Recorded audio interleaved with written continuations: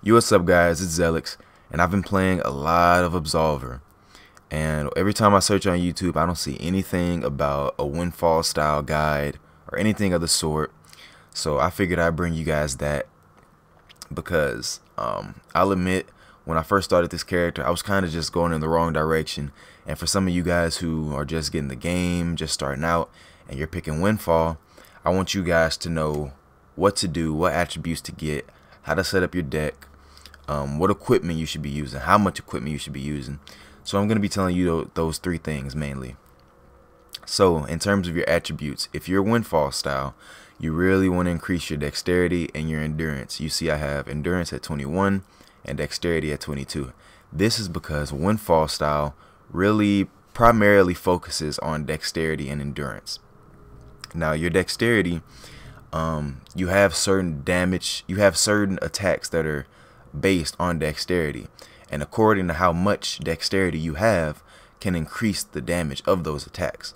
So if you have a dexterity based attack that does 50 damage, but you have a lot of dexterity, if you put a lot of attribute points into your dexterity, it can bump that attack up. It can bump the damage of that attack up like a lot. So you really want to focus on increasing your dexterity and your endurance. And endurance, obviously, it allows you to regenerate your stamina faster, but not only that, it also allows you to string attacks together longer, so you can just keep doing these combos, these never-ending combos, without getting tired too fast, so you can put a lot of damage into your opponent. And also another thing, guys, is you don't have to necessarily have a dex based deck. You see, if you look to the bottom left right there, my primary deck has C in strength, C in dexterity, and B in mobility. So you don't have to have a A or a S, and S is the highest rating you can have in one of those categories. You don't have to have it that high. You can have it be just like this, like average CCB, and I'm doing 106.8 damage, and it does the job, it gets the job done. So you don't have to have everything be SSS. So don't think like that, guys. When you're making your deck, don't get upset if you don't have a lot of dex based attacks, so you can make your deck just a S in dexterity, because it's not really about that. It's about making sure that your deck is mixed up, it's elusive, and if you have those two things in your deck, then you'll be fine.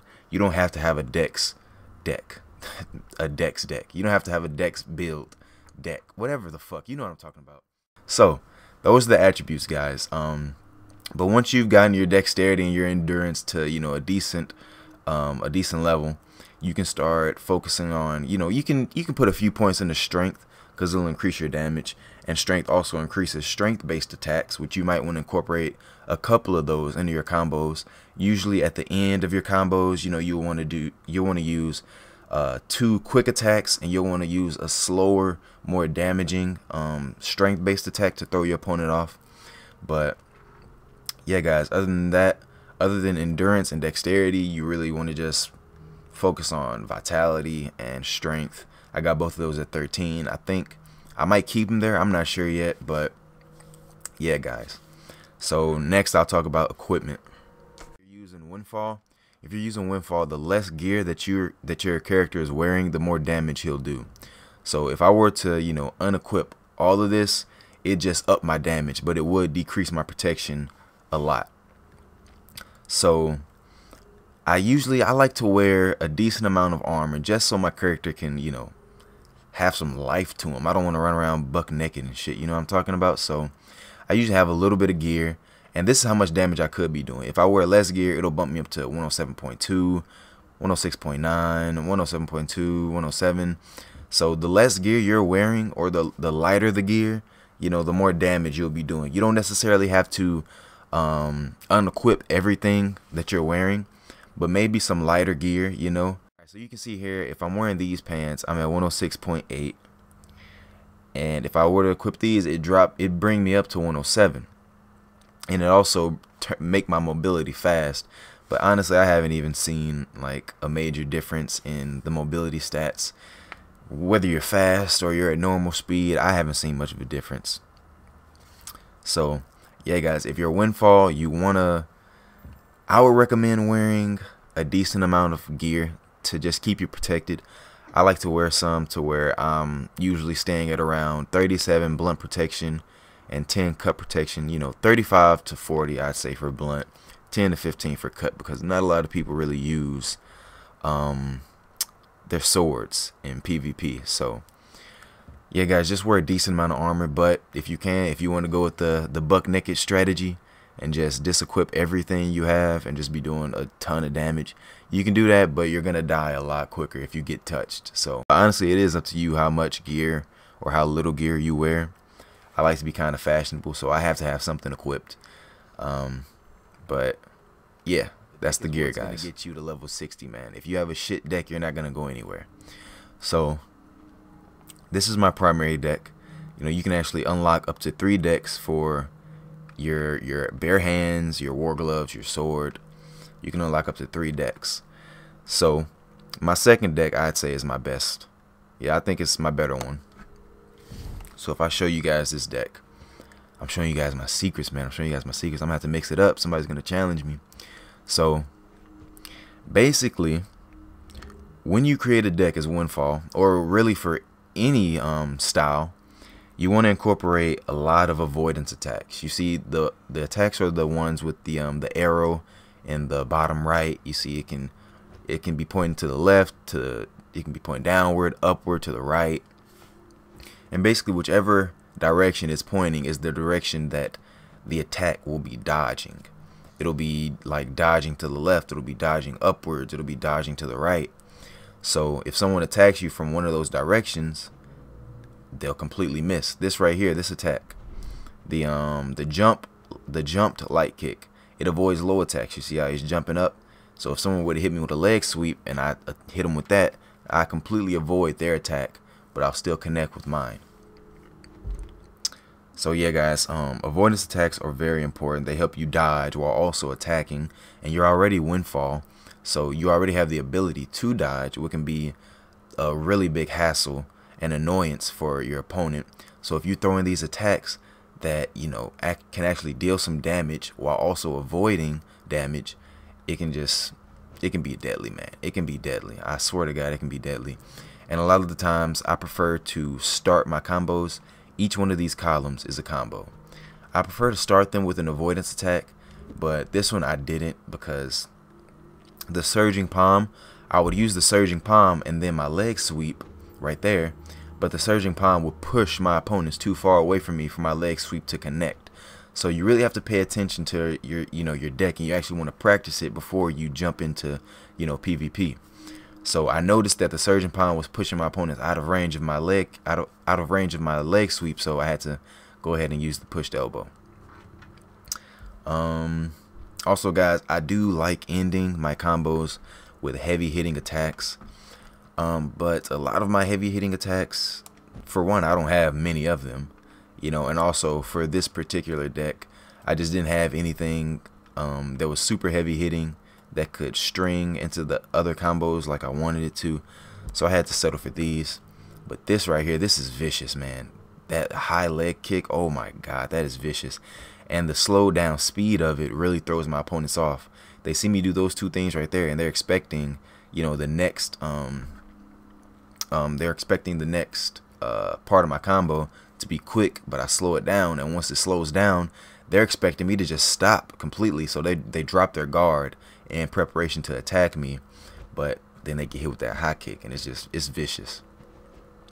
So yeah guys, that brings me to my next point. You really want to try to mediate within the speed of your attacks, speed and the height of your attacks. So if you're hitting them with a quick low attack and then a slowed down high attack, man, it can be deadly, because like I said, they're going to drop their guard, assuming that since you've slowed down, they're going to assume that they have enough time to counterattack you, maybe to jab you out of your combo. And sometimes they may, but sometimes they may not. It all depends. That's why you have to really mess around with your deck. You have to really play around with your deck and see what works for you and what works against higher level opponents, because as you level up, different level opponents, if you're going up against level 60s, you're going to see how their decks differ from a level 20. When I was fighting in PvP and I was like level 20, man, Most people, they just use like the basic combos, the basic attacks, and most of us hadn't even learned the attacks yet. And now that I'm level 55 and I'm going up against level 60s, like every time I drop into a PvP, I'm going up against level 60. Well, for one, it's not hard to level up in this game, but they're using high level decks. They're using high level decks, man. They're differing the height in their attacks. They're hitting me low, they're hitting me high, hitting me low again, or they're hitting me high, high, low. And they're differing, they're mediating the speed. So they'll hit me with 2 really fast high attacks, and they'll drop down with a slower low attack, or vice versa. So you really want to change the speed and the height of your attacks. That's like, right now, that's the ideal strategy for a deck. And you see, I do have, like right here, I hit him with the what's the name of this, the Tetsuzan, whatever. I hit him with that, then I go high on him, and then I hit him with the liver knee. I think that's the bounce knee.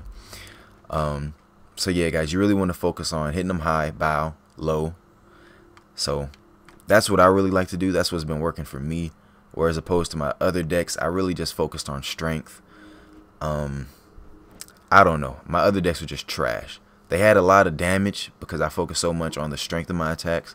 But since I've been watching other YouTubers and I've been seeing how they form their decks, I formed kind of my own little deck with the same guidelines as theirs, you know, using avoidance attacks, using high-low attacks, changing up the speed of the attacks to throw your opponents off. So yeah, guys, that's the main thing with that. You really want to change up the speed and the height. Hit them high, hit them low, all that.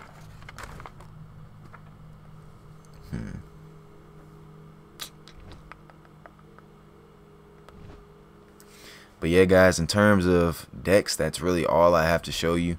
I've shown you pretty much everything that I know so far. I don't have the best deck, I know. You don't have to go judging me, alright? I know I'm not the best. I'm not the best at any game. But I think that I have a pretty good grasp on this game so far. Like, just look at this, man. Look how vicious this can be. So, yeah, guys, I'm going to leave you with that in terms of the tips. Alright, guys, that was pretty much all I had to talk about. Like I said, I'm still learning at this game also. So if there's anything that I talked about that didn't seem very effective to you, or you could do better, you could think of better, let people know in the comment section. So yeah, guys, I'll just leave you with this clip of me just fucking up Jin Meska. Just look at this. Oh man. But yeah, guys, let me know what you thought of the tips. Like, comment, subscribe. If you have any tips for me, let me know, because I really do love this game and I'm trying to get better. So yeah, guys, thanks for watching. Like, comment, subscribe, all that jazz, and I'll see you guys later. Peace.